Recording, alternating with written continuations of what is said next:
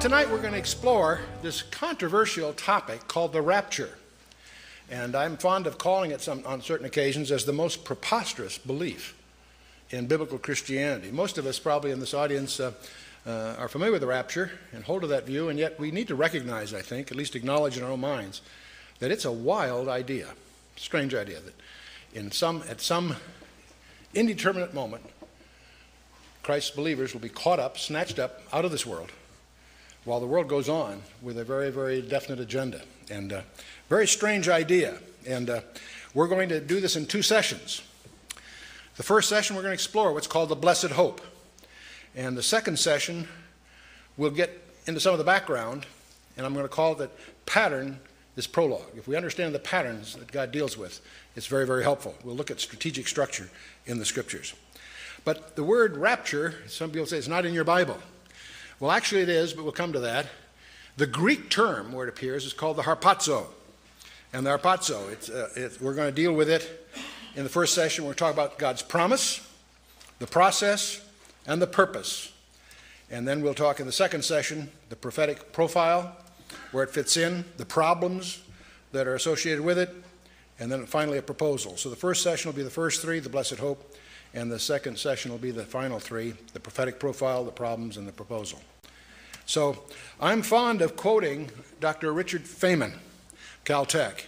When speaking of quantum physics, he made a very interesting remark. He said, I think it's safe to say that no one understands quantum mechanics. In fact, it is often stated of all the theories proposed in this century, the silliest is quantum theory.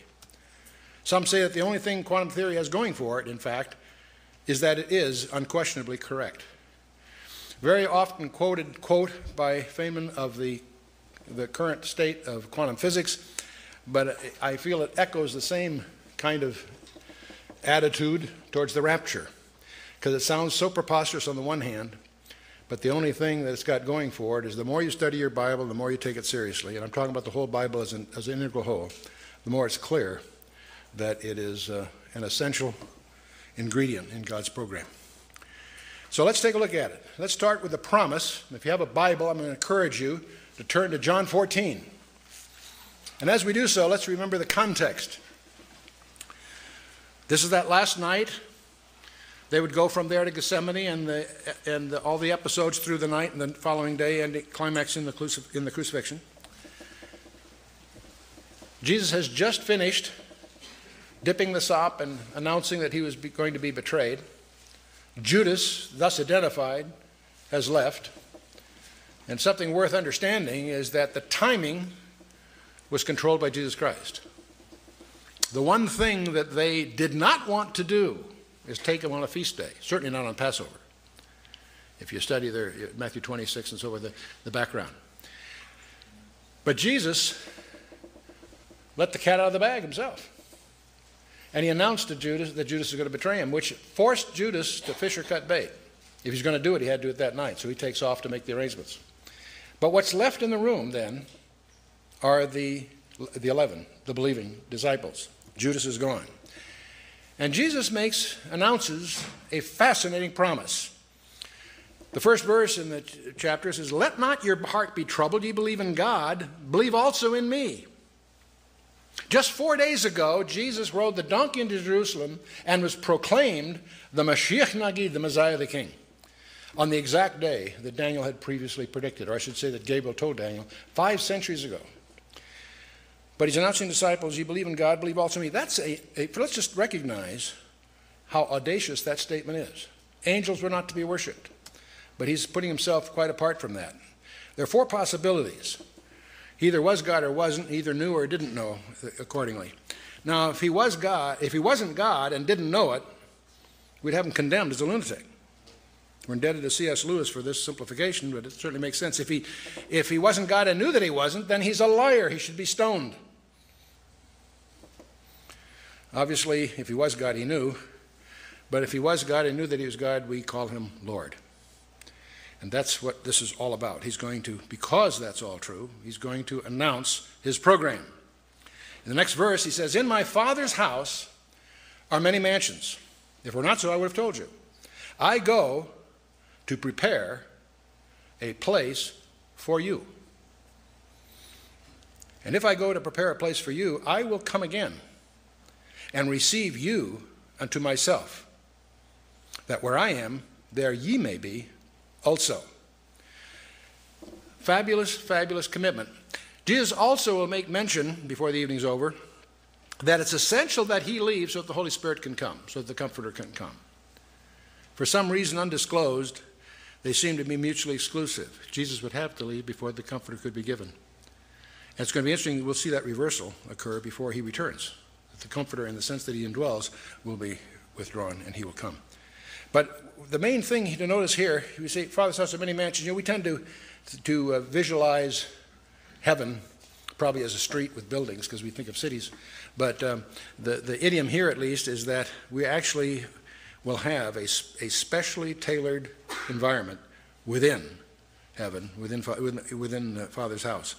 And he goes there to prepare a place. It's irresistible to not notice that God created this universe in 6 days. And we only know the universe after the curse.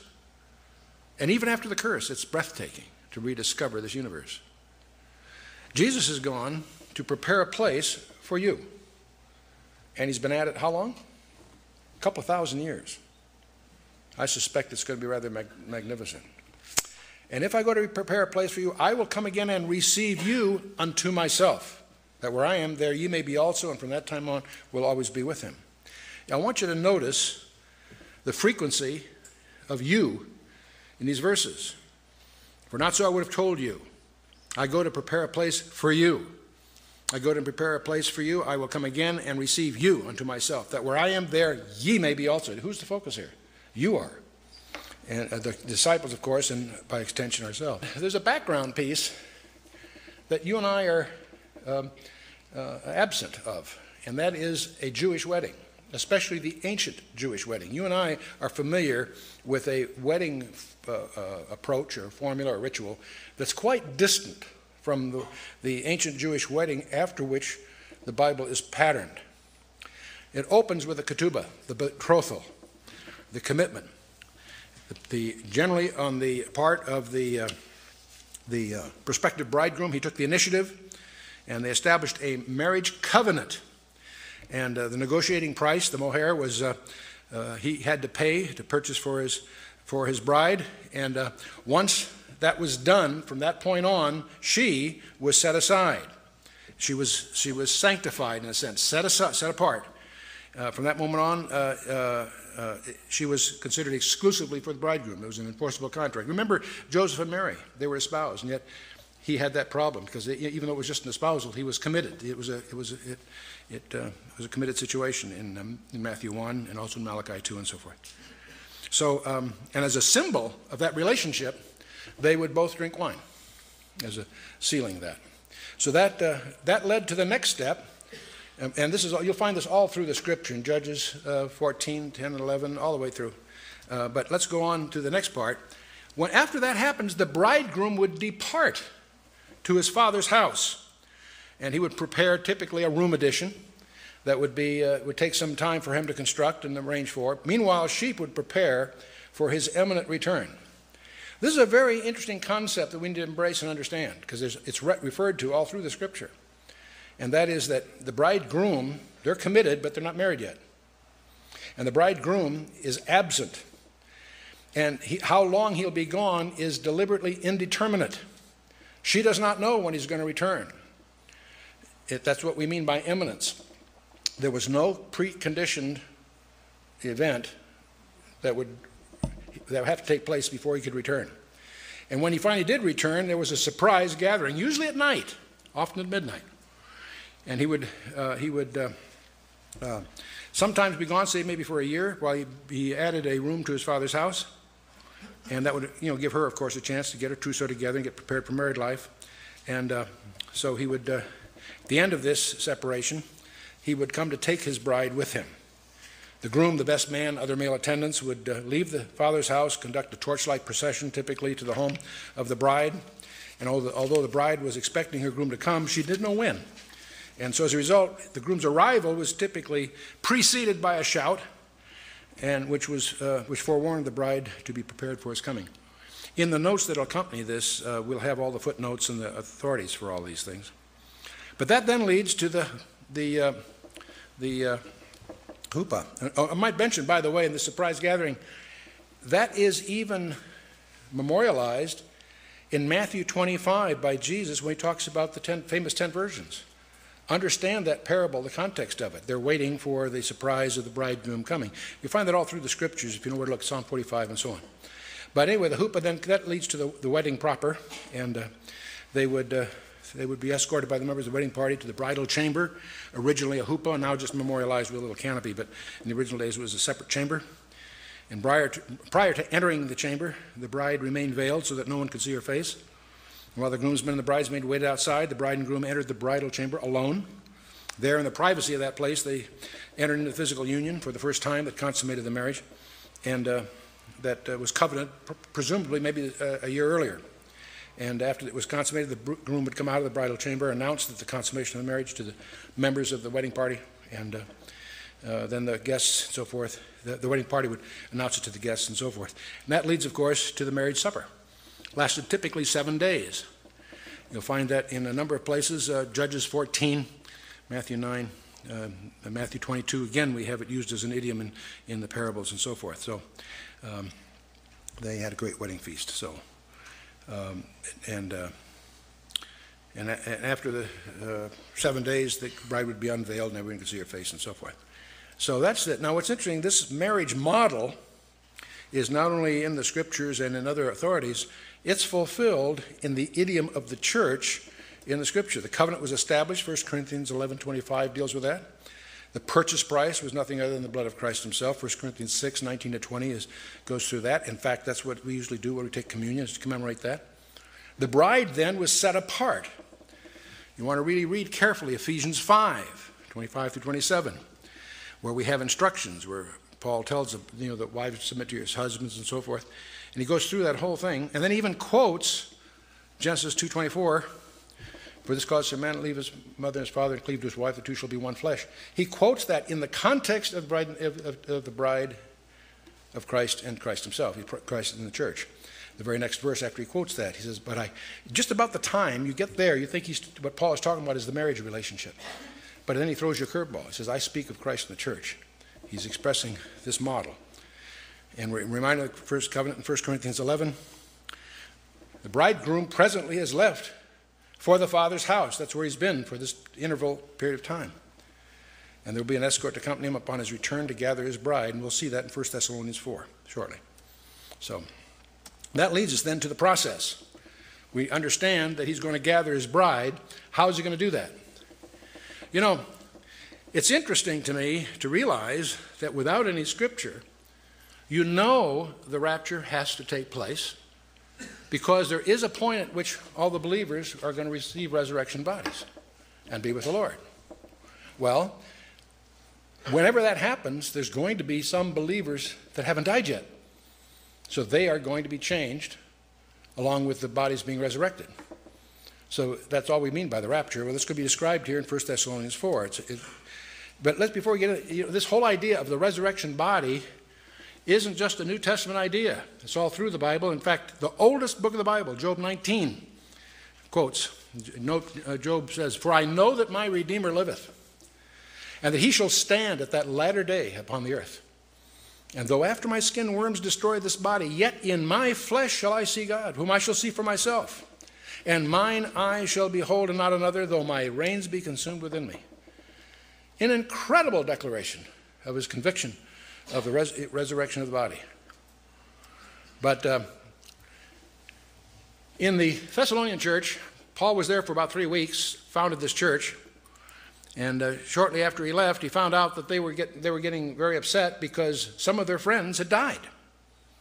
A grandma here, a mother there, whatever, and in the believing community, some of them had died, and they were disturbed because they felt, apparently, that that those that had died had somehow been left out of something.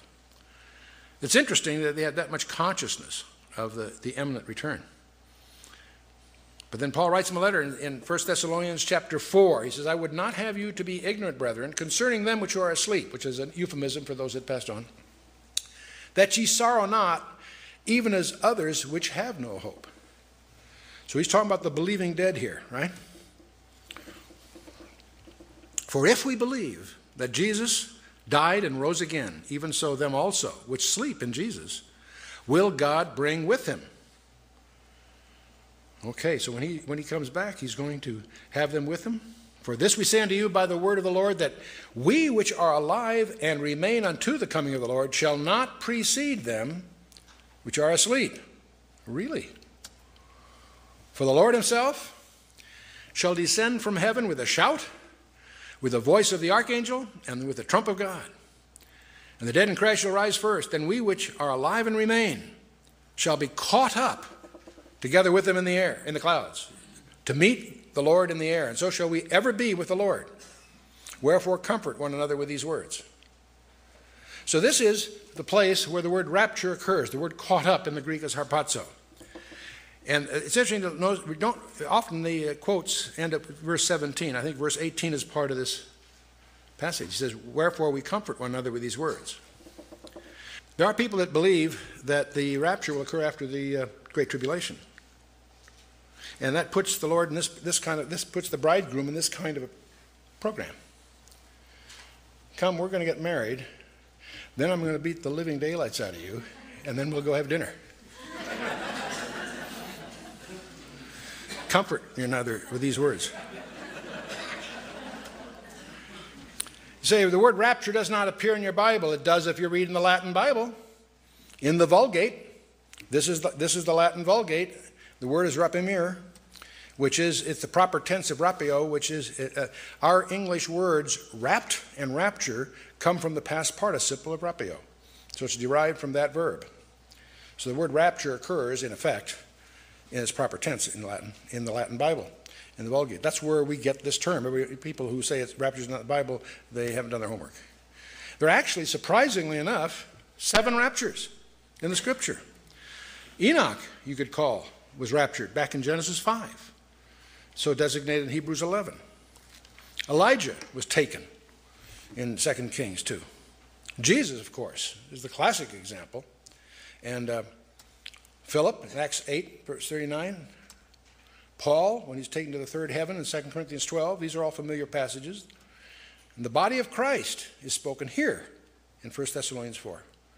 And there's one more, when John is called up in the first verse of Revelation chapter 4.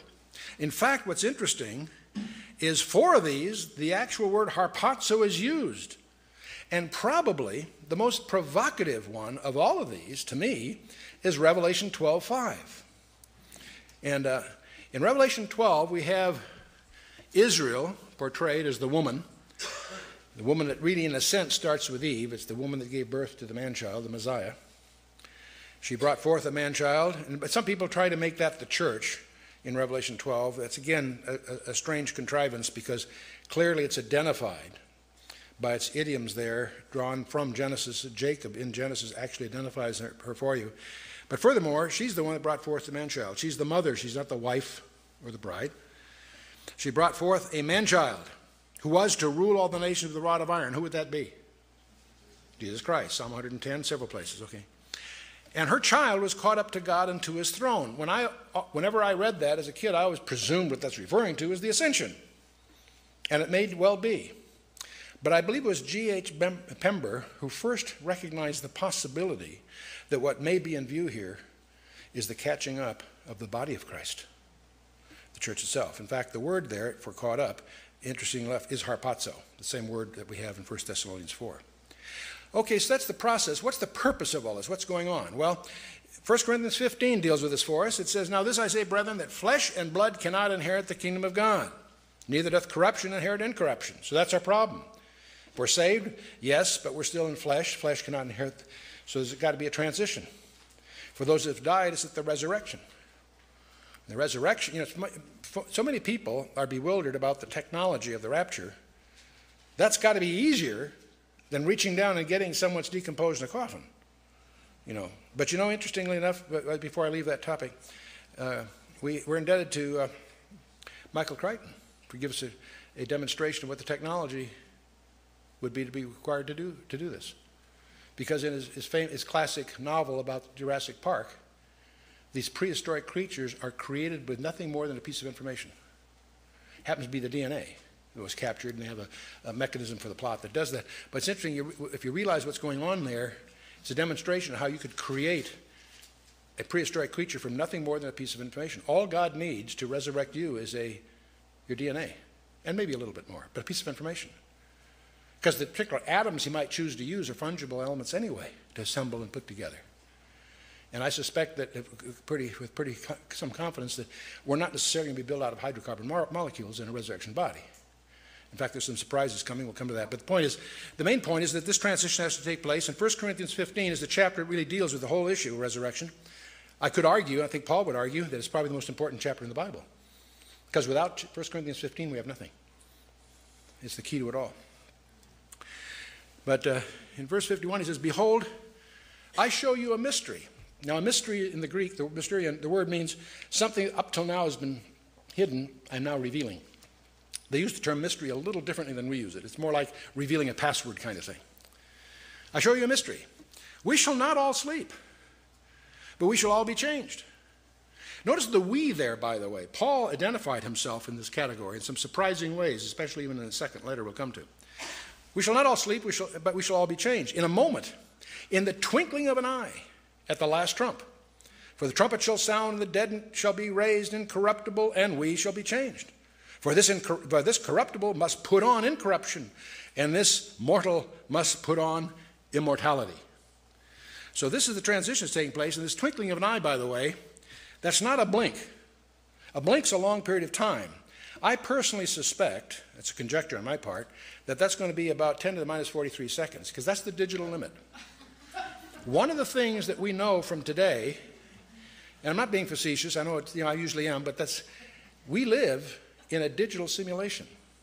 One of the great discoveries of quantum physics is that length, mass, energy, time, almost anything we can engage in this universe is composed of indivisible units. You would think that length, no matter what you have, you can cut it in half, and whatever you got left, you can cut in half again. You can do that forever, at least conceptually. No, you can't. You get down to 10 to the minus 35 centimeters, if you try to split that in half, it no longer has locality. It becomes immediately connected to everything else in the universe. The proving of non-locality by Alan Aspect and those guys back in 1982 shocked the physics world. On the macrocosm, the universe is finite. That's a big discovery of 20th century science. On the microcosm, whether it's mass, time, whatever, it's made up of indivisible units. The smallest unit of time is 10 to the minus 43 seconds. Smaller than that does not exist. It's digital. And that's profoundly significant. The point is, that's why I suspect that's probably the unit of time, because the twinkling of an eye at the speed of light, how long does it take you to go through the iris?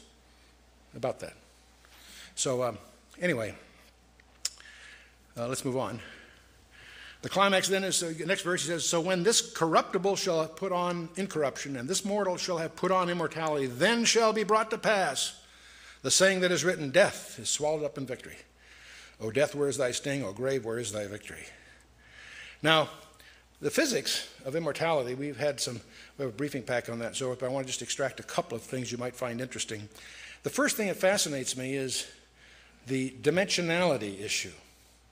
We know that Jesus Christ, in his physical body along the Sea of Galilee, he was a three-dimensional body. He could handle him, see, he ate, and he was familiar. But we also know that after his resurrection, he had some very unusual properties. He could enter and leave a room without passing through the walls, floor, or ceiling. We think of a cube as having 6 sides, but he could enter and leave without passing through any of those 6 sides. Now, if you're a mathematician, you can deal with this because we're dealing with hyperspaces. There's only 2 kinds of people who can deal with hyperspaces. That's mathematicians with special training and small children. But you and I probably have difficulty with that. Where this comes up, see, some people speculate that people who are expert in this area tend to conjecture that Jesus had to have at least 11 dimensions in order to accomplish what he accomplishes. Now, you and I can't relate that without some mathematics. I won't get into that here. But the point is we need to understand we're dealing here in spaces of more than the 3 dimensions. And 1 John 3:2 has a fascinating verse. In 1 John 3:2, he writes, Beloved, now are we the sons of God, and it doth not yet appear what we shall be, but we know that when he shall appear, we shall be like him, for we shall see him as he is. Now that sounds like double talk at first, and yet what he's saying in effect, see, you and I, when we look at, say, a set of drawings for a house, we look at a 2-dimensional representation of a 3-dimensional house. You know, and when you look at a painting, that's an artist's 2-dimensional representation of a 3-dimensional space. What he's saying, see what he's really saying here, we know that when he shall appear, we shall be like him, for we shall see him as he is. We're not going to see a 3-dimensional representation of a 4-dimensional being or a 5-dimensional representation of a 6-dimensional being. Whatever it is, we'll be like him because we're going to see him as he is. See, the only way you can get a 3-dimensional representation of a 3-dimensional person is to be a 3-dimensional person with him. You follow me? That's what he's saying. So whatever he is, whatever it is, we shall be like him because we shall see him as he is. When will we do that? When he shall appear. That's exciting. That's exciting. Now, in 2 Corinthians 5, there's a passage that's often overlooked by people who are in this rapture issue that came up in our studies when we were investigating Genesis 6, and I'm indebted to Tommy Ice's recent newsletter who highlights something else. So we've got something to trade here, kind of interesting. Anyway, in 2 Corinthians 5, first verse says, For we know that if our earthly house of this tabernacle were dissolved, we have a building of God, a house not made with hands, eternal in the heavens. And for in this we groan, earnestly desiring to be clothed upon with our house which is from heaven. Now, it's in the Greek that this has some subtleties we want to be sensitive to. For we know that if our earthly house of this tabernacle, he's using here the idiom of a tent for our temporary dwellings. Why? Because a tent is typically considered a temporary dwelling for camping or whatever. You and I are in our temporary dwellings that serves us for a period of, 70 or whatever. We know that if our earthly house of this tent were dissolved, we have a building of God, a building of God's. He's shifting to a more permanent idiom here. A house not made with hands, eternal in the heavens. You know, one thing, let me just insert this too. You know, most of us tend to think of this as, look at this podium or our physical universe as being real, and we tend to think of the spiritual universe as sort of ephemeral, invisible, sort of a fuzzy neverland kind of thing. It's the other way around. This podium is a simulation. It's an electrical simulation. It only feels solid. There's more space than solid here if you really understand the atomic structure. It's the real universe that's real. This is a simulation of sorts. But anyway, he goes on then, For in this we groan, earnestly desiring to be clothed upon with our house, which is from heaven. Now the word house here is an interesting word. In the Greek it's okaterion, and it's interesting because it only occurs twice in the Bible. Once here, as referring to that which we aspire to in our resurrection bodies. The only other place it shows up is in Jude 6. And there, it's a strange illusion. In Jude 6, he's talking about the bizarre goings-on of Genesis 6. And the angels which kept not their first estate, but left their own habitation, hath he reserved in everlasting chains under darkness unto the judgment of the great day. He's referring to the judgment of those angels that generated the Nephilim in Genesis 6. And what's interesting is this first estate, the word is arche, which means principality or majesty of either angels or demons. They left that. They kept not their first estate, but they left their own habitation. The word habitation there again is okaterion, this dwelling that they disrobed themselves of to engage in this mischief in Genesis 6. It's the same word that describes that body that we aspire to in our resurrection bodies that will be instantly given to us at the rapture. In fact, see the next verse. It's interesting. Paul reveals something here in the 3rd verse of 2 Corinthians 5. He says, let me take verse 2 first. For in this we groan earnestly, desiring to be clothed upon with our house which is from heaven, if so be that being clothed we shall not be found naked. What on earth is he talking about? You see, When someone dies, their body, of course, goes in the ground or whatever. What happens to their spirit? Anyone? They're with the Lord immediately in the spirit. They don't have their bodies yet. When do they get their bodies? At the resurrection. Paul uses that phrase, naked, as being with the Lord, but not with his body until the resurrection. And what he is revealing here, interestingly enough, is his desire, his hope, that he could be raptured so that he will be not naked for that interval, whatever that interval is. And to be clothed upon, in verse 2, is ependemi. It comes from epi and duo. It means to put on over, put one piece of clothing over another presently being worn. So it's Paul's aspiration that he could be raptured, because then the whole thing takes place at once. Because what was in view here was the idea that the spirit would be with the Lord for some interval from the time he died until the resurrection takes place. Now, what betrays that is the possibility that the whole time dimensionality will be different on that side of the issue, but that's another briefing back another time. We talked about the Jewish wedding, the ketubah, the betrothal, payment of the purchase price, the bride set apart, the bridegroom departs to his father's house, prepares the room addition, and the bride then prepares for his return, which is imminent, could happen anytime. And this leads to a very fundamental teaching in the New Testament, we call the doctrine of imminence.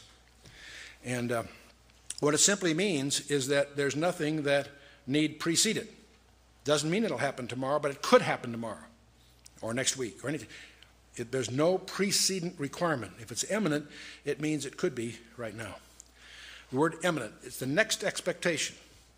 The next event in God's program is for the bride to be gathered by the bridegroom. There are all kinds of other things that will happen subsequently, but that's the next thing to happen. A next expectation. There's no precedent condition. Now, don't confuse this with imminent. It's spelled with an A, imminent. That means that God is not only transcendent or far above us, but he's always with us and active on our behalf. So that term in theology has another meaning, a different spelling. Nor should it be confused with eminent, which is a title of honor reserved with persons of outstanding distinction. So there's three different words that get confused. Imminent with an I, I-M-M-I-N-E-T, meaning next expectation. Nothing need precede it. Believers are taught to expect the Savior from heaven at any moment. That's all through the New Testament. Philippians 3:20, Titus 2:13, Hebrews 9:28, 1 Thessalonians 1:4, 5, Revelation 22, and so on. Clearly, you cannot get through the New Testament without the consciousness that the believers were to conduct their lives in a moment-by-moment expectancy of the return of the Savior. That whole concept is imminency. If you understand that concept, you'll discover many theories that are floating around the landscape would violate that. If there are precedent conditions, then that punctures the doctrine of imminency. And 1 Thessalonians 1:10 is the best example. Expresses the hope and warmth of expectancy. And it should result in a victorious and purified life. People who are living with that expectancy are minding their knitting. They're living their lives in a literal expectation that the Lord could come at any moment. The minute you start letting go of that is when you'll find you start slipping. It's a very, very purifying doctrine. Now, by the way, Paul did seem to include himself among those who look for Christ's return. We saw that in 1 Thessalonians 4 and 2 Thessalonians 2, also the 2 Thessalonians 5 we just looked at. Timothy was admonished by Paul to keep this commandment without spot or rebukable until the appearing of our Lord Jesus Christ. And the Jewish converts are reminded that yet a little while, and he that shall come will come, and he will not tarry, Hebrews 10. There are many of these. In fact, the Lord's instruction on the other side is to occupy till I come. And see, the expectation of some were so strong that they'd stop work. The Lord's coming next Tuesday, let's relax. And so they had to be exhorted to return to their jobs in 2 Thessalonians 3. And to have patience, James 5:8. In other words, there was such an expectation, they were sort of overreacting to that and putting their feet on the desk, And that's tragic because that's also a legitimate criticism of people who embrace the doctrine I'm talking about, the pre-trib rapture. Some of the people who don't hold that view can be critical of us because there's a tendency of us not to roll up our sleeves and recognize there's things that need to be done in the meantime. So there's two extreme problems. One problem is what I call rapturitis, rapture paralysis, you might call it. And the other one is the rapture mania, the date setters. And those are both extremes at the opposite ends. Rapturitis, that's a uniquely American dementia, I believe. When I travel abroad, I don't find as much as here. But here in America, it's amazing how many people who believe in the rapture, pre-trib rapture, just because the church, I think you can show from the scripture, and we'll get into that in the next session, will not go through the Great Tribulation. Why should we escape what most of the body of Christ in most of the world, for most of the past 2,000 years, has had to endure? It's called persecution. Church was promised persecution. And you can call that persecution tribulation. It's troubled times. It's not the Great Tribulation as definitively described. It's tribulation that comes from where? Where does the church get persecuted? From the world and from Satan. The Great Tribulation has its source as the wrath of God. That's a different thing altogether. We are promised not to experience the wrath of God. We may experience all kinds of correction. We may endure all kinds of persecution. Indeed, that's not the Great Tribulation. We'll come to that. And there's an attitude that somehow, especially here in America, that Christians are not going to have any problems. We could be facing very dark times. Where do we get the audacity, the arrogance to assume that we're going to escape what most of the body of Christ and most of the world for most of the last 1900 years had to endure? It's called persecution. And now the other side of the coin is the date setters. Boy, there's a long history of these. I won't take you through them all. But you can go through almost every segment of history. It's had, was Giacomo Flores in the 13th century, a bunch of them all the way through, even to recent times. William Miller in 1843, and then again on October in 1844, and then C.T. Russell in 1874. Most of us remember E.C. Wisenet's books, 88 Reasons for 1988. Those books are a collector's item, huh? Harold Camping in September of 1994, he had that nailed. And of course with the 2000, now we're in a new whole new cycle. There's a whole new cycle of people with charts and diagrams explaining Jubilee years, whatever, and let's take a quick look at the scripture. Of that day and hour knoweth no man, no, not the angels of heaven, but the Father only. In fact, the Mark reference of that same thing says not the Son, but the Father only. Interesting passage. Matthew 24:42. Watch therefore, for you know not what hour the Lord doth come. Matthew 24:44. Therefore be ye also ready, for in such an hour as ye think not, the Son of Man cometh. There again, it's not date stated, but notice again the imminence that's there. Be ready, because you don't know when he's going to. He can arrive at any moment. So don't set dates. Watch therefore, for you know neither the day nor the hour wherein the Son of Man cometh. I believe the reason this thing is not clear is because God is going to catch Satan by surprise. That's part of the strategy, I believe. Personal conjecture. Be ye therefore ready also, for the Son of Man cometh at an hour when ye think not. Luke 12:40. Acts 1:7. He said unto them, it is not for you to know the times of the seasons which the Father hath put in his own power. Now, the thing you discover as you get into this topic in depth, you start collecting the verses that seem to refer to what I'll call the second coming of Jesus Christ. Most of you realize that when in his first coming, there were over 300 prophecies that were specifically fulfilled in his first coming. What you may not realize is for every one of those, there are 8 prophecies of a second coming. There's over 2,500 specific details of a second coming. So as you go through your Bible study, you start collecting those, and as you start collecting those and examining them, you'll discover something rather strange. You'll discover that there's a cluster of them that have a lot in common. And I'm going to call those, for lack of a better term, the second coming. His return in power to set up his kingdom. Daniel 2, Daniel 7, Daniel 12, Zechariah, all through the New Testament, on it goes, Revelation, so on. And there's a whole list. I won't go through each one of these individually. They'll be in your notes for those who want to track them down. We're going to compare them another way. But there's one group that have a certain set of characteristics in common, and a couple of dozen of those. There's another group that I'll call the rapture passages that are quite different. In fact, you discover they're contradictory. In one case, you don't know when he's coming. The other one, you're going to know exactly when he's coming. In one case, he comes in secret for his own. The other one, every eye shall see him. You begin to realize, wait a minute. As you study these two clusters of a couple of dozen references in each bucket, you begin to realize this has to be talking about two different things. And indeed it does. The second coming of Christ in the broad sense it comes in two phases. Once for the church, once for Israel. Once for the church to fulfill his promises to his bride. And secondly, he comes in power to fulfill all the commitments that God has laid down in both the Old and New Testaments for a kingdom on the earth, where he'll take David's throne, etc. And very, very interesting times. Two events. Let's contrast these a different way, by function rather than by reference. In one case, the rapture, there's a translation of all the believers. In the second coming, there's no translation involved. He comes into the earth and sets up his kingdom on the earth, and there's people that live in the earth, they have children, you go in the millennium, there's going to be people that die. It's a different kind of, it's different in some respects, and yet it's not eternity yet. That comes at the end of the 1,000 years. In the rapture, the translated saints go to heaven. In the second coming, translated saints return to the earth with him. Different deal. It's in a different lane of traffic, if I may. In the rapture, the earth isn't judged. He doesn't come to the earth. He meets us in the air. The judgment comes later, the second coming. The earth's judged. Here's perhaps the most important distinction between these two groups of prophecies. In the one case, they're imminent at any moment, and they're signless. There's no sign that needs to precede the rapture, other than the shout, the voice of the archangel, the trump of God. I mean, that's like now.